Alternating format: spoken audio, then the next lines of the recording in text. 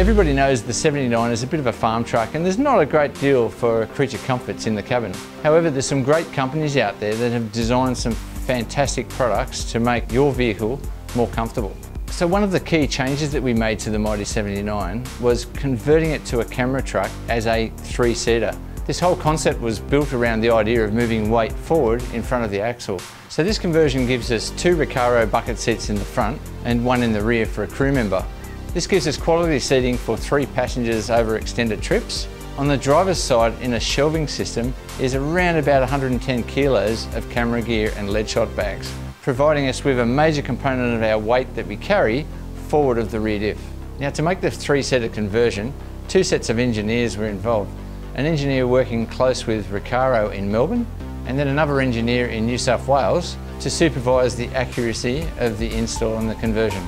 The Department of the Interior worked close with the RECARO guys, and they utilised the same fabric as the seats to give it a really nice style. The centre console can be set up exactly the way you want, with switches or USBs, etc. Instead of a whole heap of switches, we've mounted the LINX controller just to keep the nice clean lines of the console design. We've also added a mini console for the rear crew member.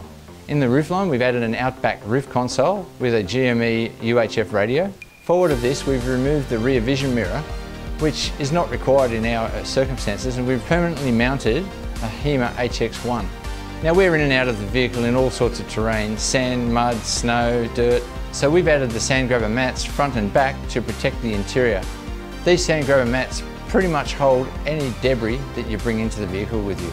To modernise the interior and to give us a better quality of sound for our stereo, we've added Department of the Interior speaker pods and Alpine speakers on all doors, and we've switched out the head unit, which gives us hands-free mobile phone use and full Apple CarPlay functionality.